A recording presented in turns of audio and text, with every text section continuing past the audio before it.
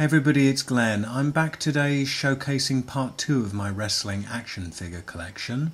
Following on from my WWE Classics Superstars, today I'm presenting my WWE Divas.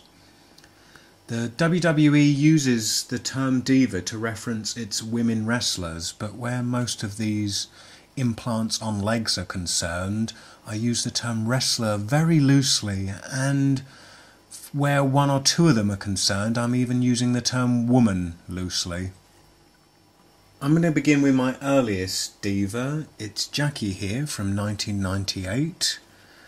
Goes back to a time when the World Wrestling Entertainment was still calling themselves the World Wrestling Federation before the other WWF, the World Wildlife Fund, filed suit and made the WWF change their name to the WWE, saving any of us from confusing wrestling with panda conservation. Of course, we all did until then, and by us all, I mean nobody. So this figure is truly appalling. I never in a million years would have bought an action figure this terrible. It was a birthday present from a friend, so I've hung on to it through the years because of that, and solely because of that. If you take a closer look, the face on this, I mean, could this figure be any uglier? Hopefully my camera is focusing, or for your sake, hopefully it's not focusing on how ugly she is. She's boss-eyed, and to show you how little she looks like Jackie, they've provided us with a picture here. And the anatomy is just awful. I mean, they've inflated the tits and arse to a point where she looks like some kind of atomic monster. I'm not sure with hips like this woman would be capable of walking, let alone wrestling. Anyway, that's Jackie. And when I said I use the term woman loosely, I was of course referring to everybody's favourite preoperative transsexual, Chyna. Chyna's one of my favourite women wrestlers. When I say she was a preoperative transsexual, I am of course kidding. She was an outrageously muscular woman to the point that she looked like one of the male wrestlers in a cheap black wig. She started out as Triple H's valet, I guess we'll call her, and over time physically injected herself into all of his matches, much to the disgruntlement of his opponents and the fans. Over time, the WWE made serious efforts to try and feminize Chyna. It included providing her with a couple of implants, which I believe Chyna has actually trademarked those implants. You girls out there, you can officially go and buy Chyna's tits. Boys out there, you can go and buy your girlfriend's Chyna's tits. I think the model is called Chyna. Ask your plastic surgeon, I'm sure he has all the details for you. So they tried to feminize her with the implants. They also gave her jaw reconstruction, and I'm sure a ton of other procedures and surgeries were also performed to vaguely make Chyna appear to be a woman. The WWE's project of feminizing Chyna concluded with her appearing in the pages of Playboy, and that Playboy is, I will say, is one of 2 issues of Playboy I ever bought, the other being Jerry Halliwell. Yes, Ginger Spice from the Spice Girls. She didn't actually do a centerfold for Playboy. It was pictures that Playboy had bought up from various photographers of Jerry Halliwell, Ginger Spice, before she was Ginger Spice. Before she was a pop star, she made her money by flashing her knockers in various CD publications. And I, of course, bought that issue of Playboy because she's wearing the infamous British flag dress on the cover, and I felt I was being patriotic, of course. Anyway, I digress. China. So the action figure here of China dates towards the end of the China's stint in the WWF, WWE. This is by no means the best China action figure. I reserve that status, in my opinion, to this figure here. This figure came in a 2-pack with Chris Jericho. Stand, China, please. She's in heels. She finds it tricky to stand. And I think this figure kind of combines the best, the masculine and feminine elements of China. And it's kind of, she's in one of her more signature kind of bondage-esque costume. Lots of leather and studs as she tended to wear. I don't know if I can bring her closer to the camera. There is actually quite a decent likeness of China there in the face. We're moving on to the time when Jakks Pacific started using real scan technology. Over the time that the Jakks Pacific held the WWF WWE action figure license, it's probably one of the most improved lines ever in toy history. They started looking like shit, and by the time Jakks completed its run on WWE action figures, the figures themselves almost look like the wrestlers they were trying to be, in most cases. China here being one of those instances. Love this figure, love China. She is a freak show. She popped up in TNA recently. Wrestling misses her. She unfortunately isn't around these days in the ring very much, and filmed a sex tape called One Night in China. Get it? One Night in China. And other than that, she disappeared into oblivion, probably to a lifestyle of crack. Next up I have Trish Stratus here, proud Canadian diva, and Trish probably became the prototype for divas as we know them today. Blonde hair, big boobs. I despised Trish when she was first introduced. She was a wonder to behold in that she was so wooden. Wooden to the point that Hacksaw Jim Duggan could have left his 2x4 in the locker room and carried Trish Stratus down to ring in place of it. That's how wooden she was. But saying that, during her run in wrestling, Trish became one of the most improved performers. She still stunk up the microphone, but in the ring she actually developed into a decent wrestler,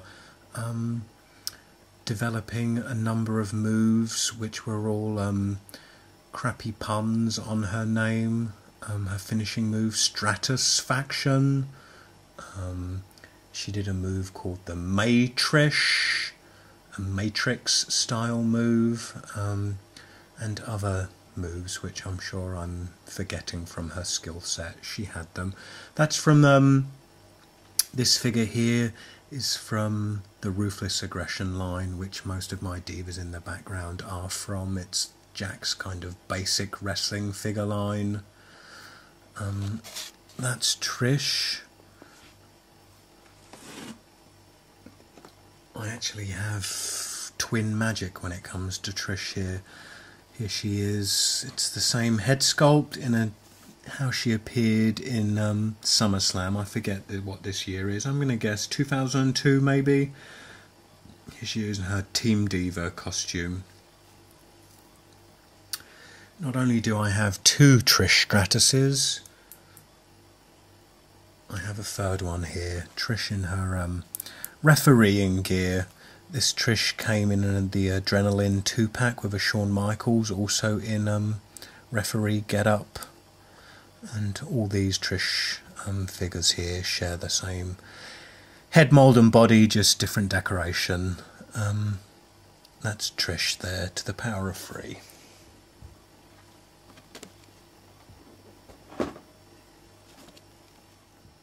Before I get into the beef of the Ruthless Aggression Diva figures, I'll just show you my Ariel figure here.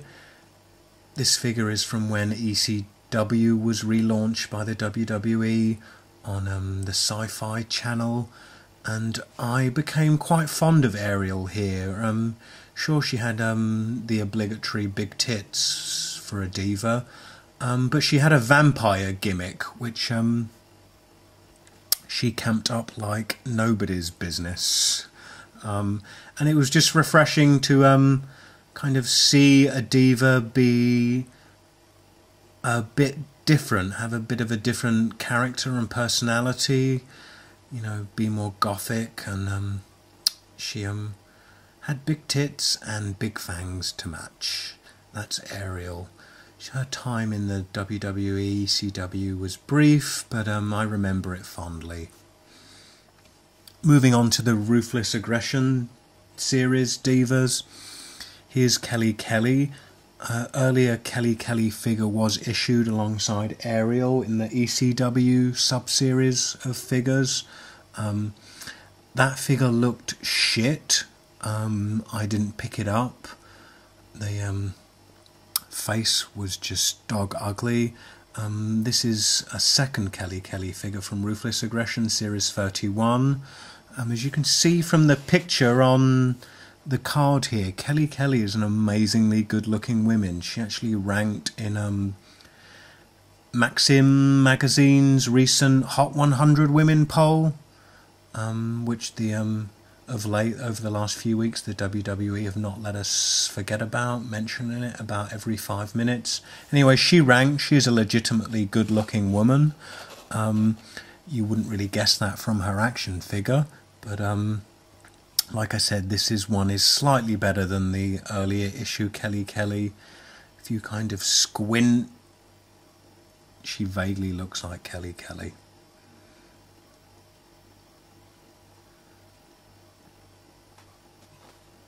Next up here is Jillian. Jillian originally was introduced with a gimmick of having a big growth on her face, some kind of weird big mole, which eventually was eaten by the boogeyman. And after that she developed a gimmick of being a terrible singer, but believing she was amazing, which was actually a decent gimmick, and put a smile on my face a couple of times as she strutted to the ring, singing various Britney Spears songs, almost as bad as Britney Spears sung them.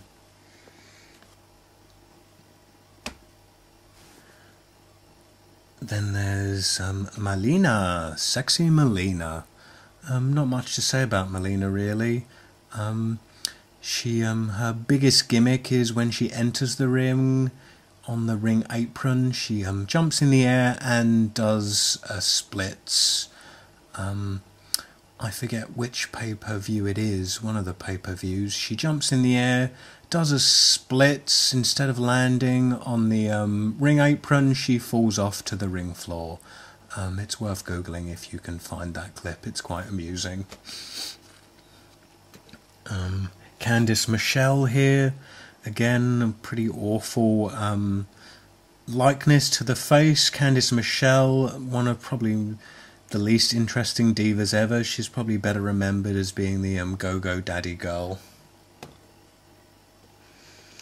Oh, moving on to the stuff of magic. Mickie James. Hey Mickie, you're so fine, you blow my mind. Mickey's one of those rare divas. She's actually an amazing in-ring performer.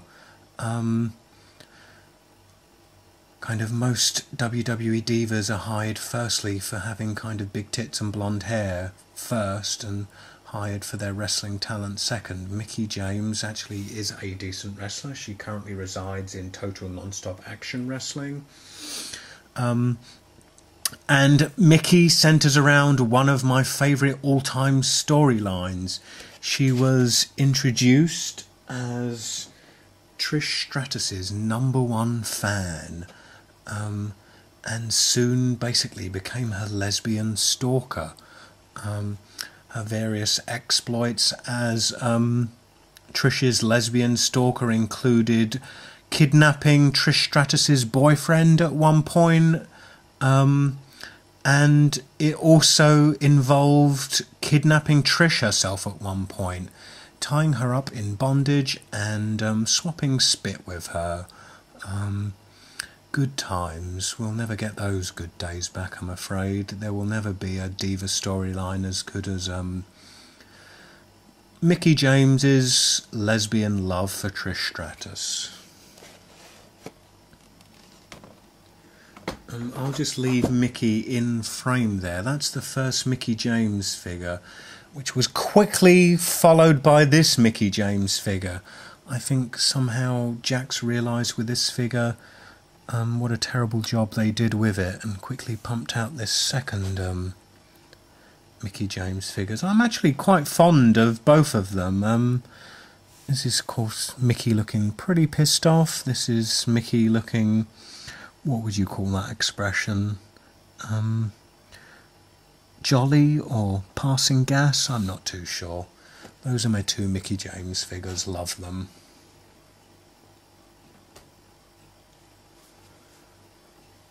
And then another wrestler currently residing in Total Non-Stop Action Wrestling, Victoria here, or Terra as she's known in TNA.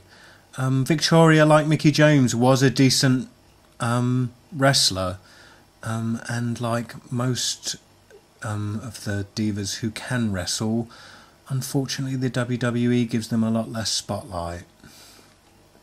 That's Victoria. Leave her back there. Moving on to the Glamazon, Beth Phoenix. Beth Phoenix here, she's kind of a China light. She's the strongest of the current divas, yet she doesn't really hold a candle to China in terms of being an Amazon. And she doesn't hold a candle to Kelly Kelly in terms of being glamorous, but yet somehow she uses the name Glamazon loosely. Beth Phoenix. And then last and probably, well, no, not least, I guess she's kind of mid-ranking in terms of the divas. Here's Maryse, French Canada's contribution to WWE Divadom. I actually pre-ordered this figure from ForbiddenPlanet.com. I love divas, but part of why I collected divas is because the diva was always the short-packed figure in the series, which made kind of hunting them down at Toys R Us and various other retailers fun. Kind of when you could find one on this shelf, you got a bit of a thrill, because usually they had been scalped to high heavens on eBay. So if you could beat a scalper to picking up a diva, I patted myself on the back. But when I didn't fancy hunting them, I tended to pre-order them. And Maryse here, her figure, the promotional image looked way better than this figure we got in the package. I think if I hadn't pre-ordered them, if I'd have seen her on the shelf and seen the figure, I probably wouldn't have bought her. She's not the prettiest face figure there. Again, if you look at her picture here, she is quite the lovely looker. Anyway, that completes my look at WWE Divas here. If you've stuck around, thanks for doing so. Please comment, rate, subscribe. If you have any opinion on any of the opinions I've expressed, please express it yourself in the comments below. Laters, people. Bye.